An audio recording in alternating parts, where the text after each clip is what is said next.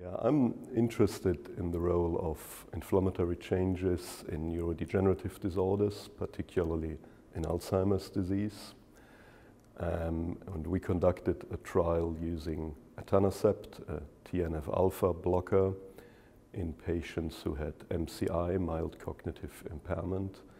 And we were interested whether the drug would modulate the disease course and also whether it had an effect on microglial activation.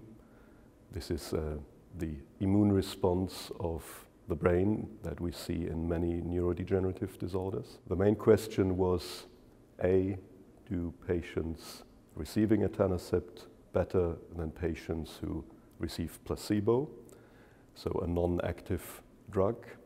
And the other question was, can we trace this with our imaging marker? We used positron emission tomography to image microglial activation, which is part of the neuroinflammatory process. Unfortunately, we were unable to recruit the numbers of patients that we were aiming for.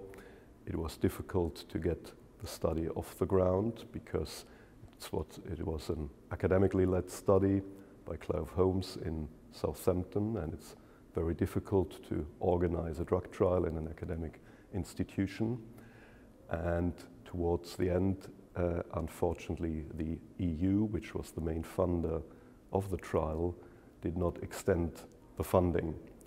So I'm afraid we so far have only inconclusive results. We haven't analyzed the data fully.